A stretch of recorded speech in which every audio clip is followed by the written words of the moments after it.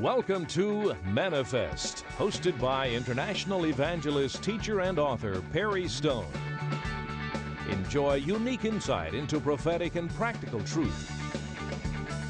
It's time to feast on fresh manna, so get ready to be blessed and encouraged. And now, here is your host and teacher, PerryStone. Well, I am very excited to come to you from Jerusalem here in Israel. It's another beautiful day. We have our partners here. This is one of our partners' tours. What we do back-to-back tours, partners only, and then we do a main tour. And I have stood here, I can't even count you the number of times, and of course, take Manifest programs. And I always want you to know when it's a new one so you won't think you've seen this one before. And it's a new one because the shirt is new. This looks like something, I don't know who bought this one, but this looks like something from the hippie movement. So all you Colorado people that's smoking dope right now and you see me, I'm only kidding. I really am. I hope you're not smoking dope. Please don't smoke dope. So you're going to refer back, hey, man, I've seen that shirt, man, somewhere before. Okay, I've got to get serious. Because this is a real serious message. So I'm going to talk about, and it is a serious message, but it's very powerful, on Satan in the forbidden zone. Now, what I want to do, I want you to pretend with me that the dome is not there, and we have the Jewish temple that Jesus ministered in on the platform. Most of you are aware of the fact that in the temple, and I'm going to use terms that are easy to remember. You have the outer court, you have the inner court, and you have the Holy of Holies. In the outer court are two pieces of furniture. You have a brass altar where they offer sacrifices, and you have a round laver for water where the priests would wash their hands and they could wash their feet as well in ministry. Then you come into the inner court and there's three pieces of furniture. If we're walking in this direction, you have over here the table of shewbread, which are 12 pieces of bread that are baked, and they're eaten once a week. And new bread is put on that altar every week. And then in this direction here, you have the 7-branch candlestick, which is the golden menorah, has 7 branches, has oil in it, and it lights that inner court area. And then you have right in front of the veil, a huge veil was there. That veil was as thick as a man's hand, had 72 squares that were sewn together, and there was a room called the Chamber of the Virgins that existed in the temple, and this was the temple in Christ's day. And this is where they made a new veil about every 2 years. And the reason they had to make a new veil is because the blood was sprinkled on that veil, and after a while, it would begin to sag and get heavy, and they would replace it. So those veils were actually replaced from time to time. Then you have that golden altar of incense, which, of course, was used twice a day, and 11 different types of incense were placed on it, and the incense is where the prayers of all the saints would go up, and the smoke of the incense would go up before God. And then behind the veil, now this is interesting, is normally the Ark of the Covenant, but in the time of Jesus, the Ark of the Covenant was not behind the veil. Most people don't know this, but after the Babylonian captivity, when the Jews returned and rebuilt the temple, the Ark of the Covenant was missing. And there's two traditions. One is that Jeremiah hid it in a chamber under the Temple Mount. And I had a rabbi who was Rabbi Yehuda Getz, I bless his memory, great rabbi here in Jerusalem.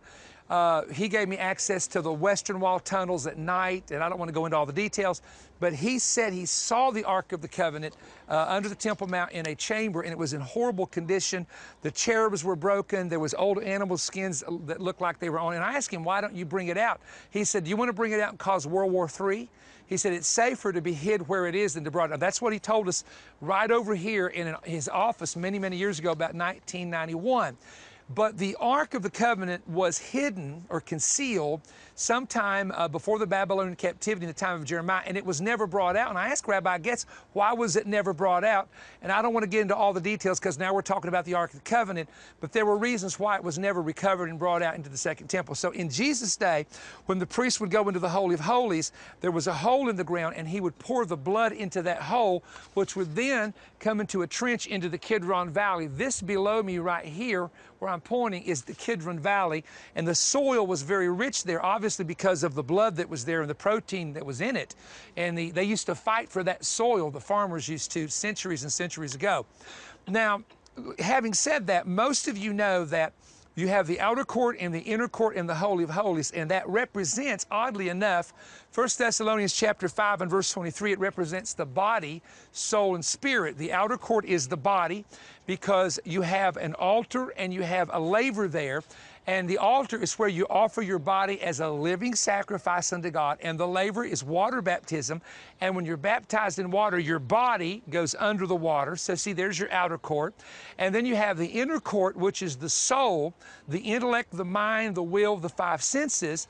And in the soulish area, you have, that's where you learn the doctrine, because the 12 pieces of bread on the table of shewbread can actually represent, oddly enough, the 12 major doctrines for believers that are in the New Testament: salvation, justification, regeneration, baptism in the Holy Spirit, doctrine of judgments, doctrine of laying on of hands, etc. There's 12.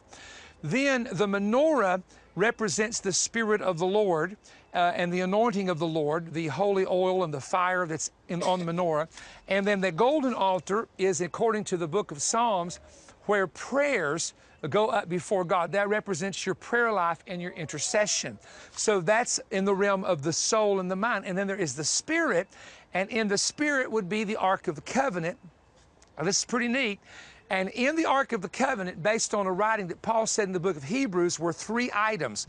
There was the manna, a golden pot of manna, and there was the tablets of the law, and there was the rod of Aaron. Now, the golden pot of manna represents salvation. The tablets of the law separated you from sin. That's sanctification, which that word means to separate for a holy purpose. And then you have the rod, which represented the miracles of the power of the Holy Spirit. So in your spirit is where the gift of salvation comes from. There's your manna.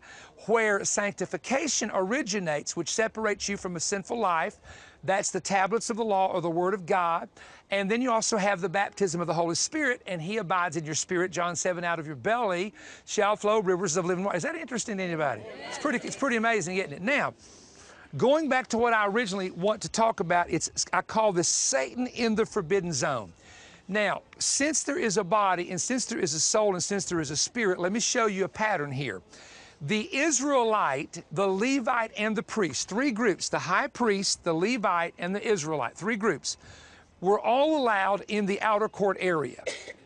The Israelite was not allowed in the inner court. Only the priest and the high priest were. As it relates to the Holy of Holies, the Israelite was not allowed in there. The Levite was not allowed in there. Only the high priest was allowed in the Holy of Holies once a year on the Day of Atonement. Now, having looked at it from this perspective, we ask ourselves this question: in the life of a believer, and we're all believers here. I don't think you ever go with PerryStone to the Holy Land unless you're a believer. I think you risk getting saved and filled with the Spirit and baptized in water and everything else if you come on a Holy Land tour. But how far can the enemy go? Have you ever thought about this in the life of a believer? Okay, let's look first of all at the physical body. Our body is a temple of the Holy Spirit, and the Spirit of God dwells in us. At the same time, we know in Luke chapter 13 that there was a woman who's a daughter of Abraham, meaning that she was in covenant with the Lord, that a spirit of infirmity had attacked her body. Now, it didn't attack her spirit, it attacked her physical body. And that word infirmity is the Greek word asthenia, and it actually translates, the actual literal meaning is a spirit of weakness. She was bowed over and she could not lift her body up. And yet we see that when Jesus prays for her, Jesus calls it an attack of Satan. He said, "Ought not this woman whom Satan hath bound be loosed on the Sabbath day?" So spirits of sickness can attack the physical body of a believer. And this happens, and there's no way of denying that, even in Scripture. Then what about the mind, or what about the soul? All right, the enemy in Acts 10:38, here's a verse. How God anointed Jesus of Nazareth with the Holy Ghost and with power, who went about doing good and healing all that were oppressed, now not possessed, it's a difference, of the devil, for God was with him. You know it and I know it that there are believers who are tormented in their mind. There are believers that get oppressed. There are believers that get depressed. And I'm not going to give all the reasons as to why it can happen, but it can be at times an attack of a spirit of some kind. Now, here's what's interesting. Satan is limited, and I realize that theologically there would be people that would differ with me with what I'm about to say, but I'm going to make my point in a moment. The Spirit of God dwells in the spirit of a believer. Would you agree with me on that? The Spirit of God dwells in us. And I go back to John 7, out of your belly shall flow rivers of living water. This spake Jesus of the Spirit, that they that believe on him should receive, for the Holy Spirit was not yet given, for Jesus is not yet glorified. So the baptism in the Holy Spirit is the Spirit of God dwelling in your spirit, man. It's interesting that many years ago, because I came up in kind of a crossover of old classical Pentecost and what was called the charismatic renewal, which was with the Baptist and the Methodist and the Catholics. So I was kind of a crossover with those two groups. And in the charismatic renewal, there were people who were trying to cast spirits out of Christians and cast a spirit out of their innermost spirit. Now, I want to say this to you.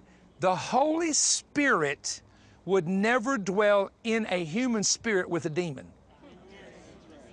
Because Jesus said, I'm going to give you a little verse, a fountain cannot produce bitter and sweet water, and a tree cannot produce thorns and fruit at the same time. Now, can a demonic power attack the body? Yes. Can it attack the mind with fiery darts? Of course, because Paul warned about put on the helmet of salvation, and you've got to quench the fiery darts of the enemy. But it's interesting that when you look at the tabernacle itself, that the Holy of Holies is reserved for only the high priest. God would not even let a Levite in there. He'd strike him dead. God would not let a regular Israelite in there. He'd strike him dead.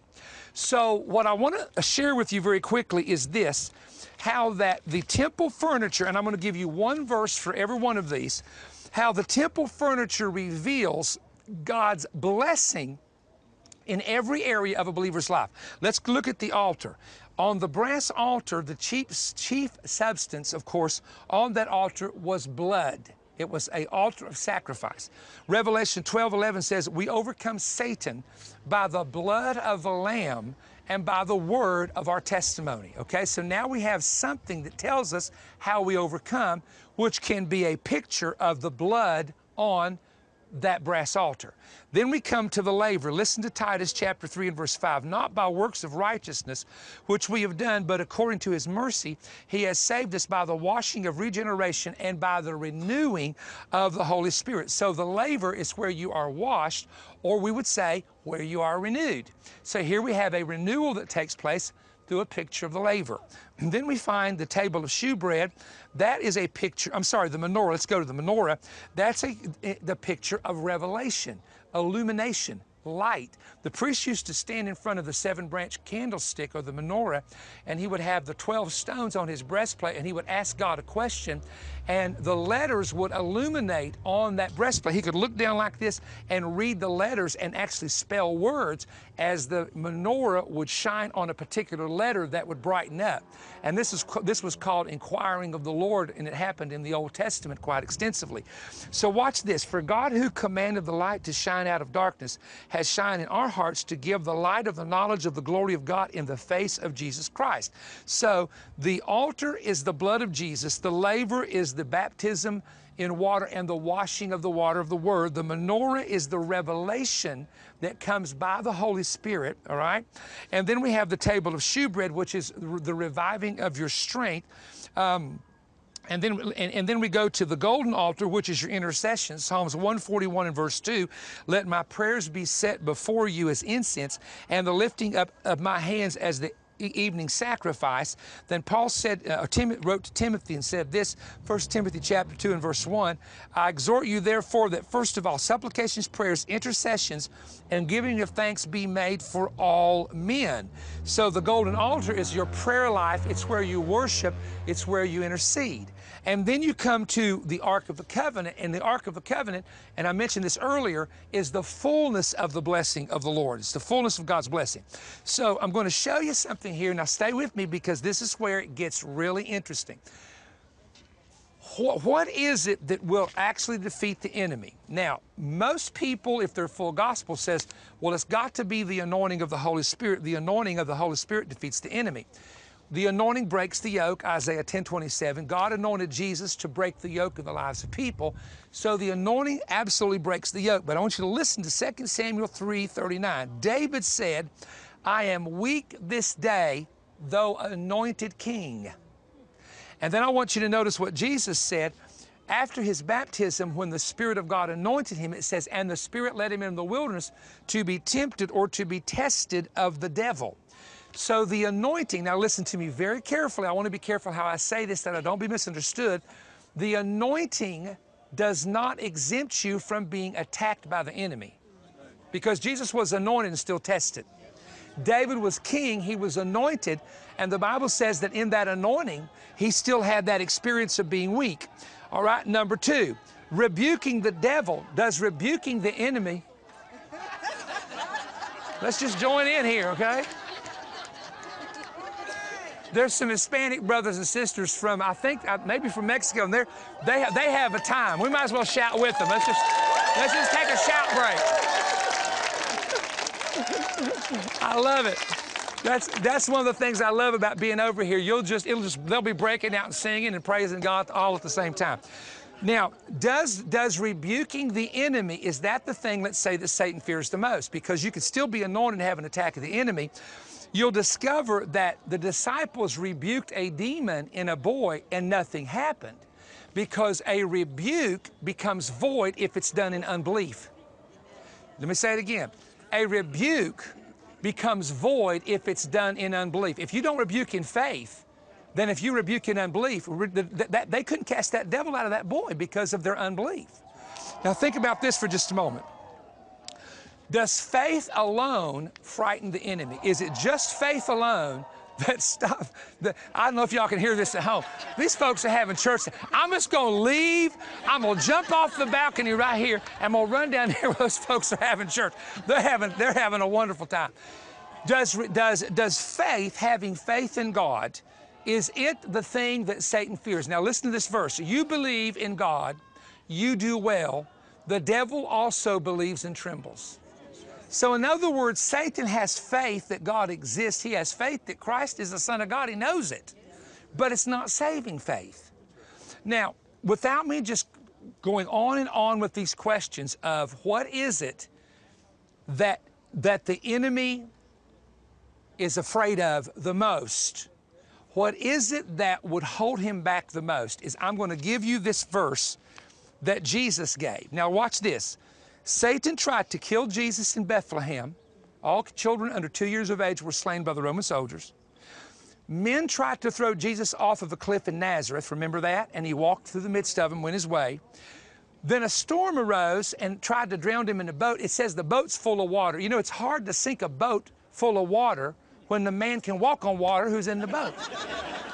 I mean, Jesus just gets in the middle of the boat, just stands on top of the water in the middle of the boat, you know? But nonetheless, it was an attack that could have drowned Jesus and killed him. Men, right here on the Temple Mount centuries ago, tried to stone Jesus with stones, and he escaped. But here's the thing that Satan feared the most about Jesus. Ready? John 14:30.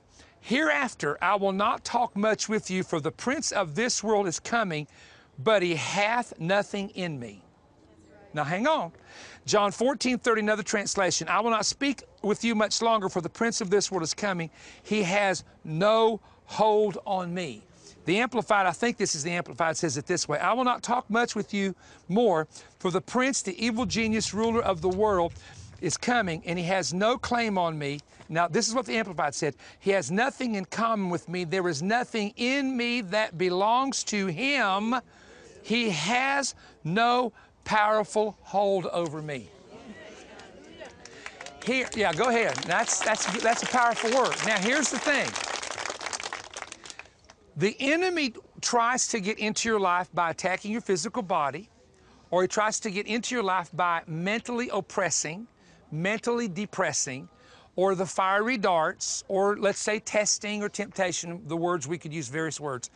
But the thing that I love about Jesus is he said, the prince is coming, but there's nothing in me for him to hold on to. That's what the enemy's afraid of.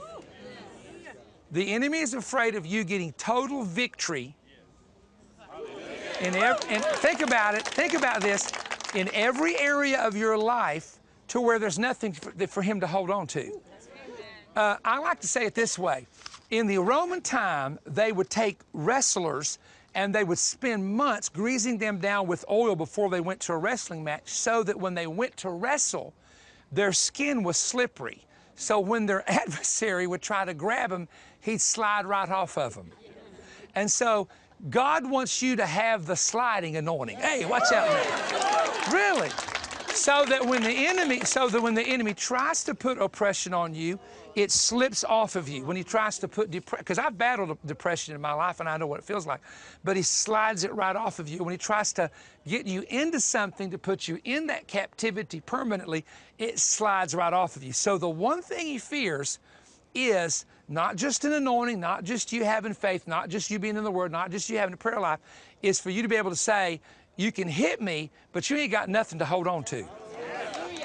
I'm not for you. I'm not going to stand with you. I'm not going to play your game. You have nothing to hold on to.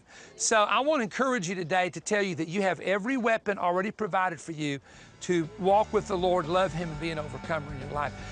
Something brand new has come out. I've got to tell you about it. Hang on, watch this, and we'll be back in just a moment.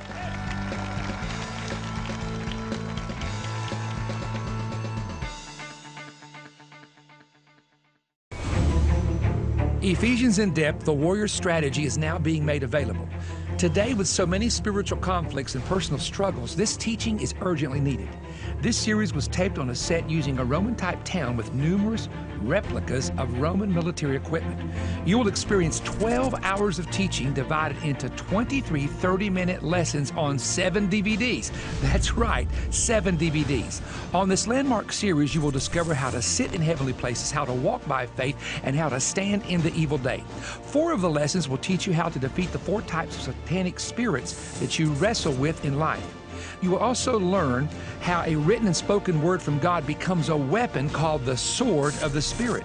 You will discover how to renew and restore your shield of faith, and even see the various types of shields used during the Roman period. 2 lessons will also teach you how to keep your feet from sliding into traps that are set by Satan in secret. 4 lessons will reveal the battles that you will fight in the time of the end and a strategy needed to overcome in each situation. You can apply this teaching and it will help you to defeat the adversary in every area of your life. Every piece of Paul's armor will be presented in an exhaustive study, but the best part is that I will show you how to use this protective gear in your daily life.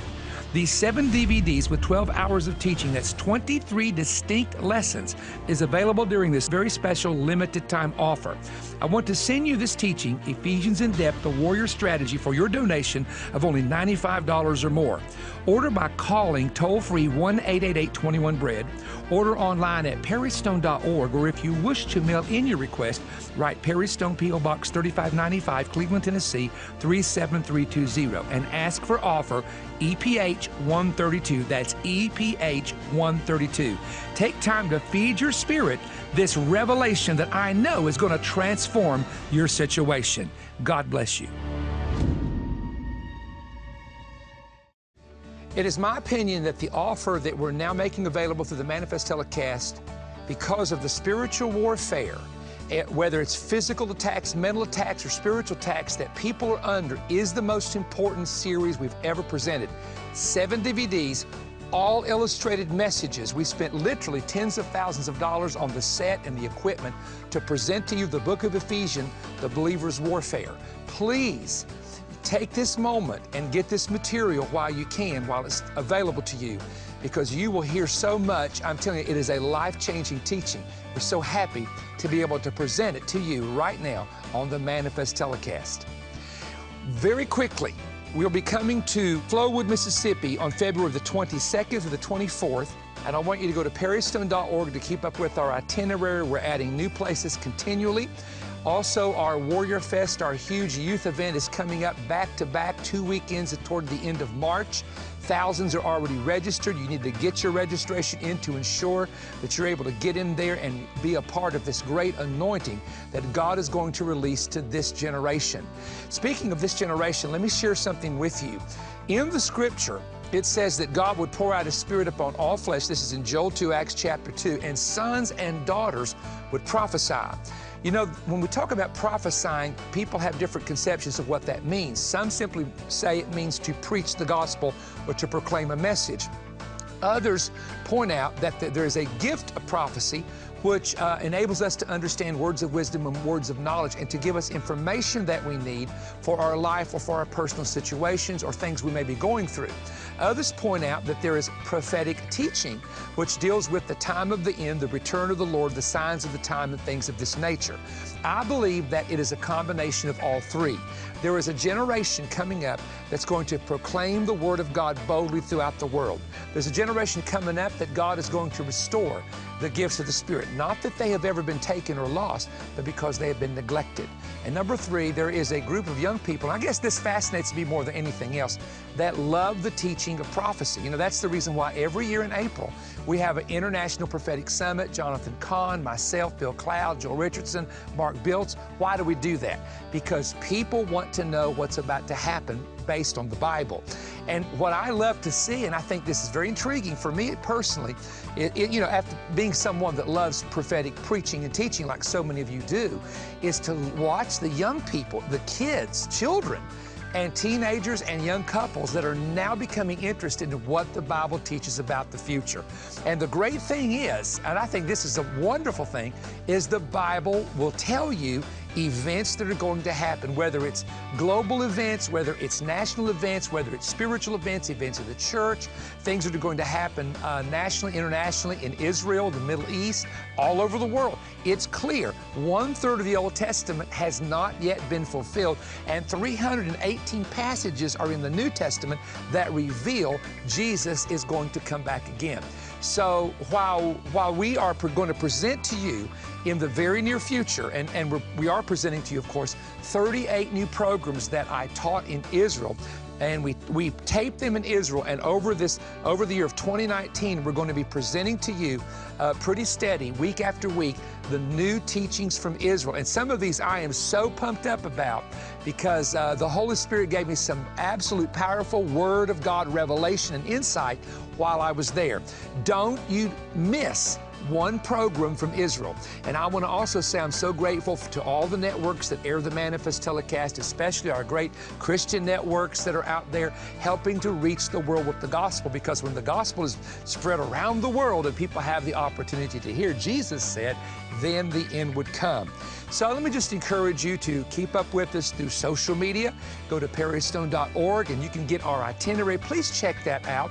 Take the opportunity. We have a lot of new things, a lot of things we're making available, new teachings, etc. And let me finally say that I'm very grateful to all the partners of our ministry. I hope you're enjoying the Partners blog and the Partners page and information and the nuggets from Israel that are all a part of our Partner Strike Force group. Thank you so much for partnering with us. I want to say that from my heart.